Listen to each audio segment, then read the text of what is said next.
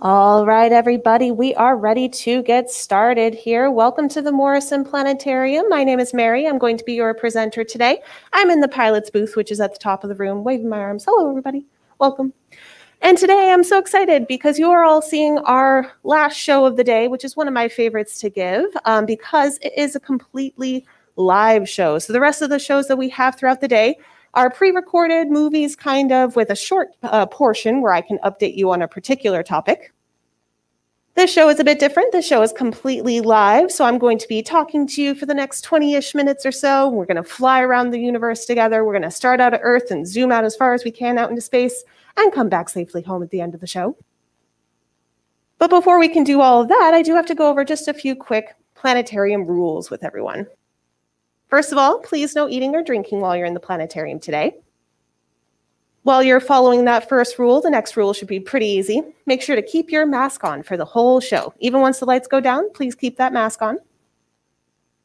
If you have a cell phone, a camera, a tablet, anything like that that could give off light or sound, both of those can be pretty distracting in here. And like I said, it's a live show. I don't want to get distracted and flying us into a planet or something. And for your safety in this dark theater, and also to keep up our distancing guidelines, make sure to stay in your seat for the entire show. Just listen for my voice at the end and I'll give some exit instructions. And last but not least, this can be a very immersive experience. And while I do my best, I'm not a perfect pilot. So if at any point throughout the show you feel any dizziness, any motion sensitivity, go ahead and close your eyes for a few seconds. And that will help your brain remember you're just sitting in a chair in a planetarium, not actually flying around in space. So without further ado, go ahead and sit back, relax, and we will get started on our tour.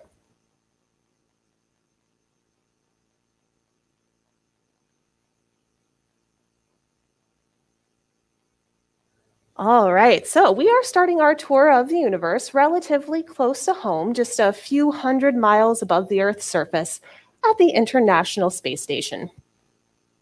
And I always like to start us out at the International Space Station to give us a little bit of perspective on the incredible distances that we are going to cover today. Because today we're going to fly out as far as into space as we can, like I mentioned. And along the way, we're going to check in on our human influence out there in space. So we're going to see things like how far have humans traveled into space? How far have our spacecraft traveled? How far have our communications traveled?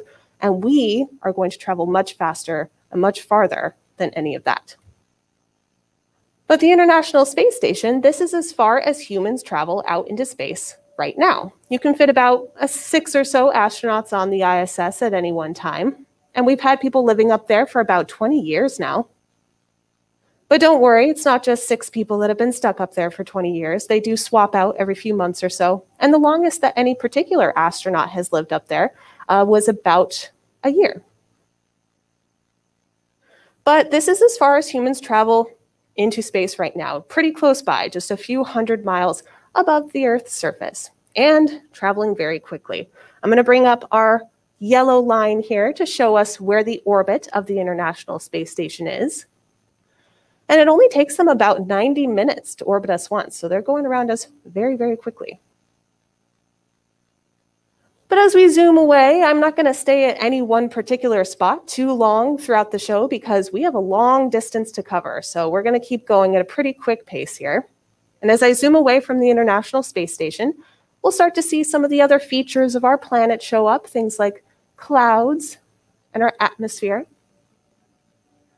And something I do want to point out about everything that we're going to see here today is that this is all based on real data and pictures of the locations that we're going to visit. So for example, the clouds and such that you're seeing around the Earth, these are where these clouds and weather patterns were early today, because all of this is using the OpenSpace software, which is a free open source planetarium software that you can download at home. And so the clouds you're seeing, those are all data and images that were taken from satellites that are going around our planet. So if you want to download that when you get home, you can. And you can see that they haven't updated the data for the bottom part of the Earth that we're looking at right now. But I'm going to zoom us away to visit our closest natural neighbor in space.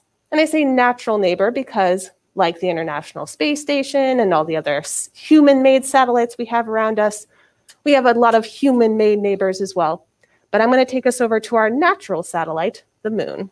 And when I change focus, it might switch kind of quickly. So close your eyes for a second if this makes you dizzy. There we go. And we're going to fly over to the moon. And already, this is a good spot to check in with our human influence and how far we've gone out into space so far, because the moon is as far as humans have traveled out into space ourselves.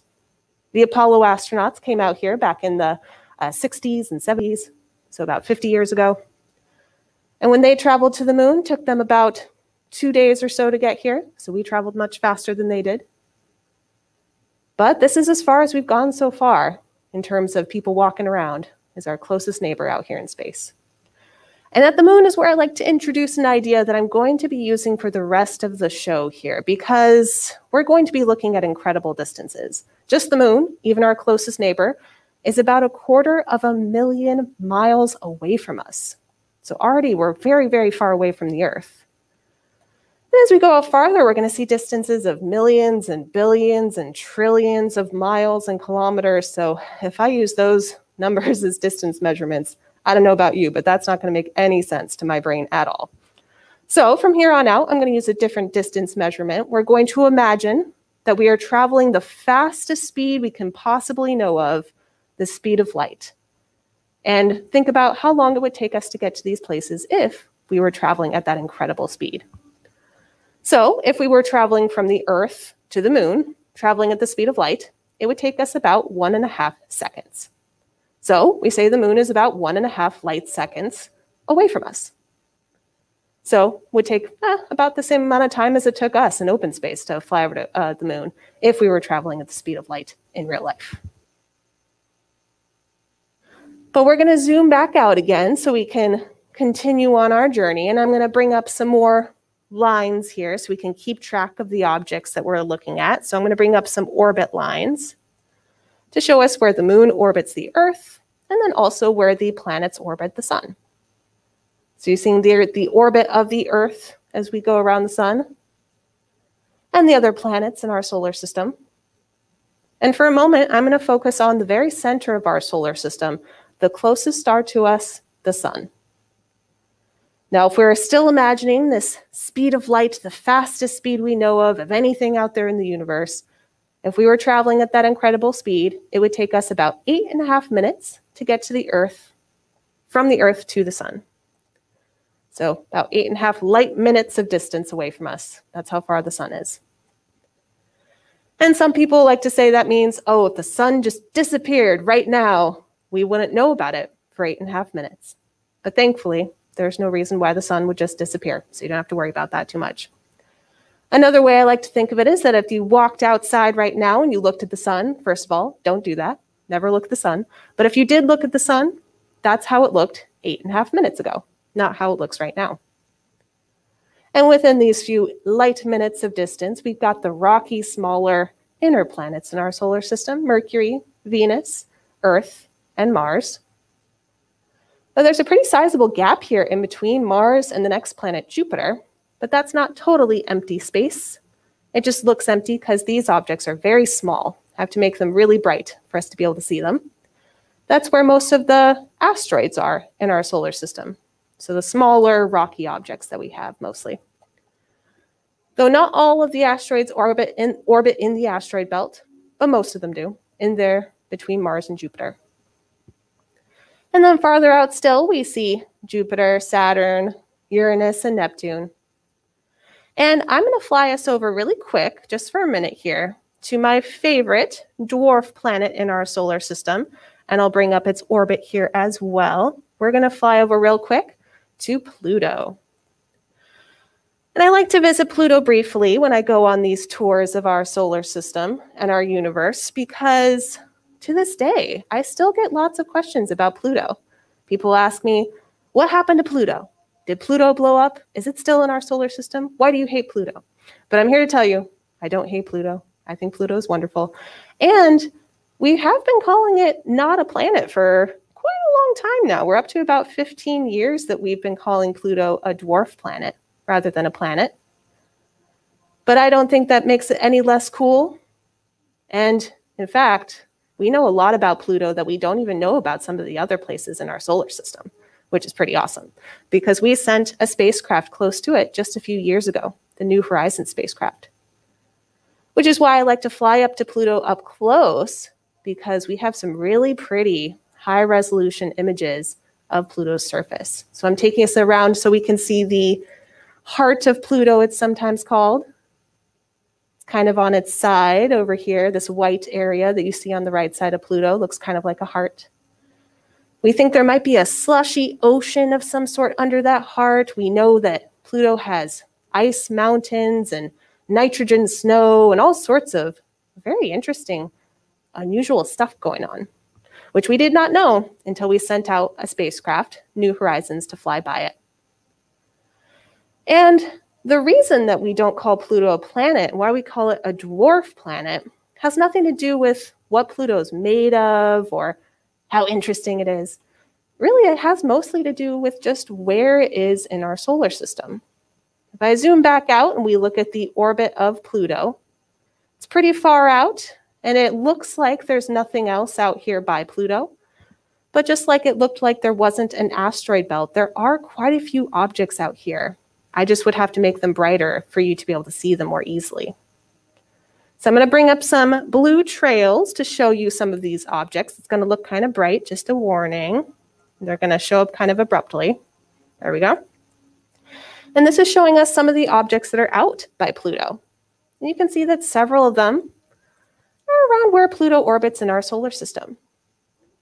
So we didn't know about pretty much, I don't know if I want to say any of these, but most of these objects until the late 90s and early 2000s. And as astronomers started to find more and more objects out by Pluto, they began to question if we should add on more planets or if we should come up with a new category. So basically, throughout that process, they decided that Pluto would be a dwarf planet because it has a lot of stuff in its orbit. But out here, I can show you as well the spacecraft that we sent out to Pluto, its trajectory, how far it has gone so far, as well as some of the fastest and farthest spacecraft that we have sent out into space. So each one of these yellow lines that I've put up here are the farthest spacecraft that we have sent out so far. So these are the Voyager 1 and 2 spacecraft, Pioneer 10 and 11, and New Horizons, which went out to Pluto back in 2015. But if we check back in with our light speed travel time here again, so we were taking 1.5 seconds to get to the moon, 8.5 minutes if we were to travel to the sun. And now, if we were traveling at the speed of light and we were out here at the farthest any of our spacecraft have gone, we would not have been traveling for even a day at this point. So we're out to a few light hours of distance by now. But let's keep going because we have a lot more space to travel here. And we're now in the area that it's a little bit of a tricky question of whether or not we are still in our solar system or if we have left our solar system behind. Because the Voyager spacecraft, they're starting to be able to do some readings for us at their faraway distance and see what the magnetic field of the sun is like out there. We might be outside of that at that point. But it's a little hard to define exactly where our solar system begins and where it ends. But out here, we've adjusted the brightness of the sun a little bit. We kind of dimmed it down before so you could actually see the other things in our solar system. But now the sun is at its true brightness, how it would look if you were this far out in space. And we're starting to fly past other stars.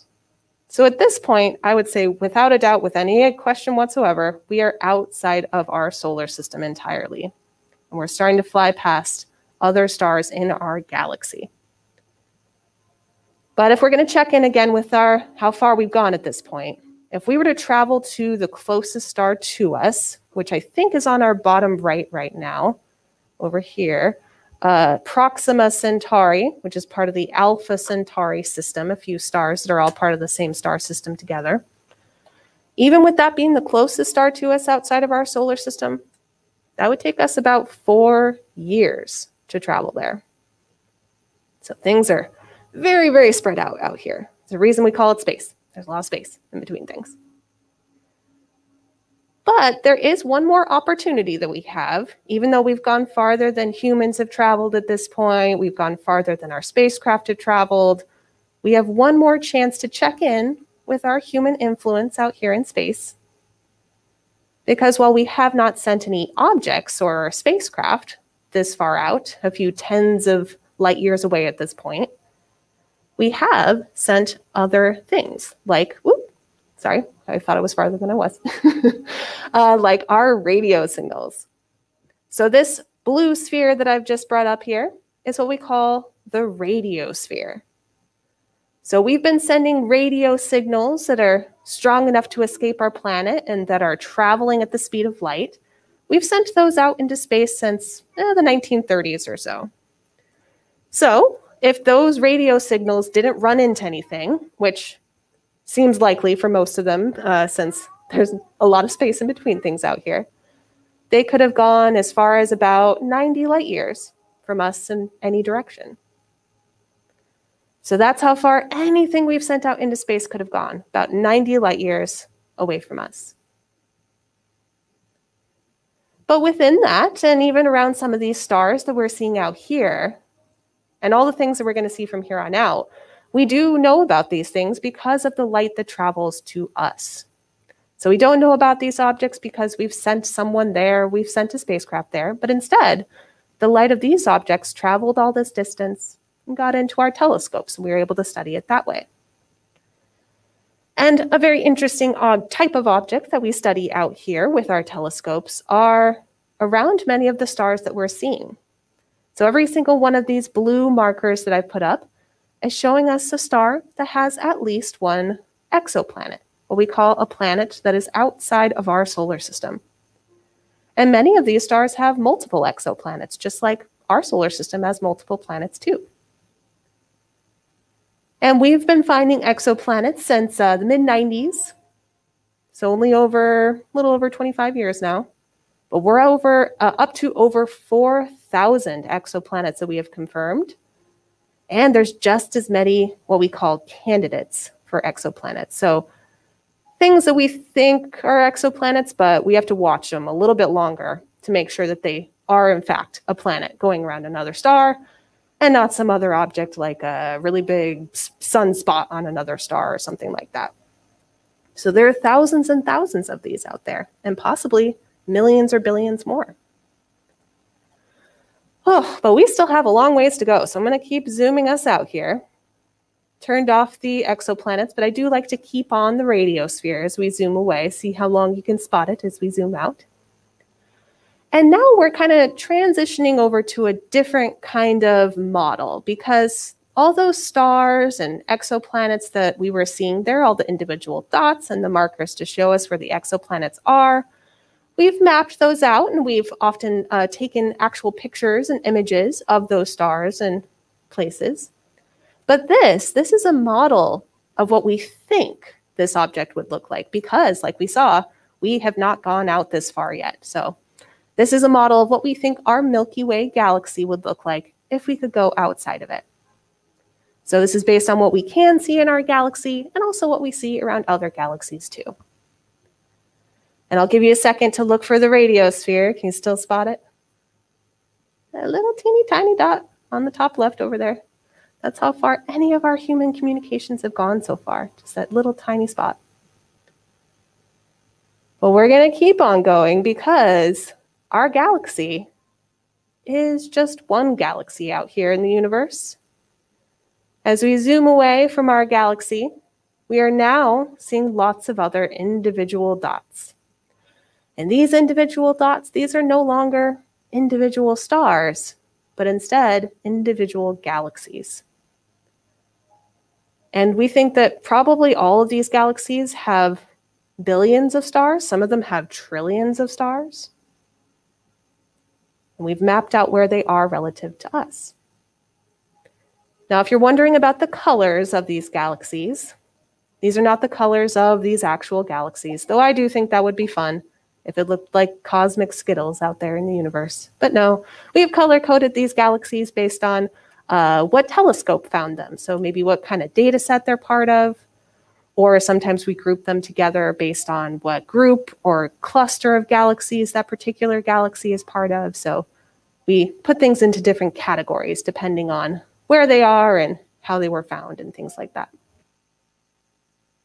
But this is an actual map. We've mapped out where these galaxies are relative to us. And because it is an actual map and it's from our perspective here on Earth, it looks a little bit strange if we get far enough out. So right around here, we're seeing a shape that looks kind of like a hourglass or a butterfly or a bow tie, something like that. Some people say it looks like pasta. Now again, the universe is not really shaped like a butterfly, though I think that would be delightful. This shape we're seeing is because we're looking at all this from our perspective, and we're in a galaxy. So that Milky Way galaxy that we saw before, it has gas, it has dust, it has stars, it has planets, it has all sorts of stuff in it. And so when we try to look in the directions of these big gaps that we're seeing on the top left and bottom right here, the galaxy we're living in is blocking our view. We can't really see over in those directions too well. So there are even more galaxies than this, and probably just as many galaxies in those gap directions as in the other directions. But we just haven't had a chance to map them out like we have with the ones that we're seeing here. And at this point, well, let's check in. We haven't checked in a while on how far we've gone if we were traveling at the speed of light. So we've made a big jump here. We went from a few light hours over by our solar system. I forgot to mention our galaxy is a few thousand light years across. So it takes us about 100,000 years to travel across our galaxy. And out here, I would guess we're a few billion light years away from Earth. Which brings up a cool point as well, which is that we're also kind of time traveling in a way when we look at these objects way out here in space. Because the way we see these is, again, because the light of these objects, these galaxies, is traveling to us and getting into our telescopes. So by the time the light travels to us and we see it, we're seeing these objects as they were billions of years ago, not how they look right now. So like I mentioned earlier, if you were to look at the sun, which again, do not look at the sun. It's really bad for your eyes. Never do that. But if you were to look at the sun, that's how it looked 8.5 minutes ago, not right now. So this is what our universe was like billions of years ago. And because of that, that means that there's only so far that I can take us. There is an edge to everything we can see in our entire universe. And that edge of our observable universe is going to show up all over the dome here in just a moment, what we call the cosmic microwave background. Now, when you walk outside, and if it's a clear night and you look up at the stars in the sky, you're not going to see this every single place you look in the sky. Thank goodness, that would scare me if you looked up in the sky and saw this everywhere. But if you could see with microwave light, a lower energy form of light that our eyes can't see, but our telescopes can, you would see this every single place you look. And actually, yesterday marks kind of an anniversary for the cosmic microwave background. In 1965, that was the first time that some scientists discovered this cosmic microwave background and confirmed that it was light out in the universe that they were seeing. It was kind of confusing at first. They looked up with their radio telescope and said, why am I getting this weird interference everywhere I look over the sky? But it turns out this is actual light from early in the universe.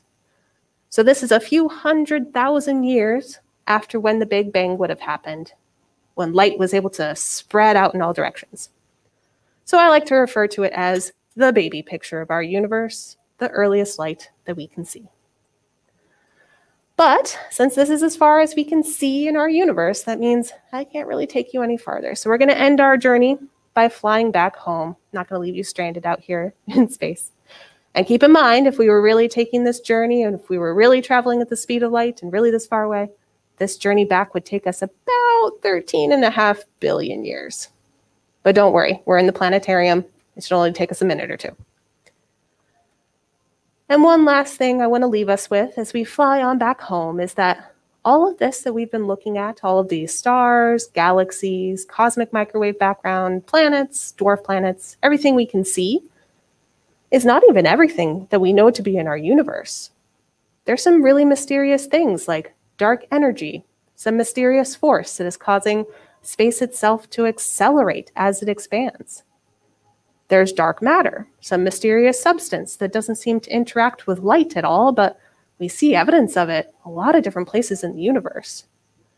And we call these things dark energy and dark matter because we're not quite sure what they are, but we do know that they make up about 96% of our universe.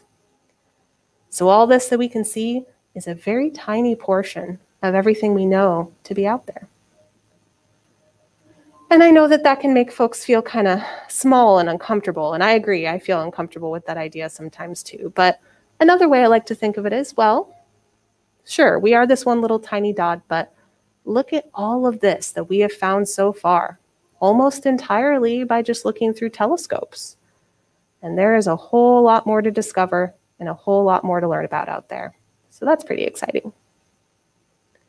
But still, with how exciting that is, I'm always a bit relieved when we get back to our radiosphere, back to our human realm of the universe out here. And we're going to zoom on back to the closest star to us, the sun. And we'll end our journey where we started, at that third planet from the sun, which, by the way, is the only place in all of this that we have found life at all so far, which is another pretty incredible thing to think about. And we're back home. Hooray. So with that, I want to thank you all for joining me today for our tour of the universe. I hope you enjoyed flying around in space with me, and I hope you all enjoy the rest of your day. Thank you so much for coming.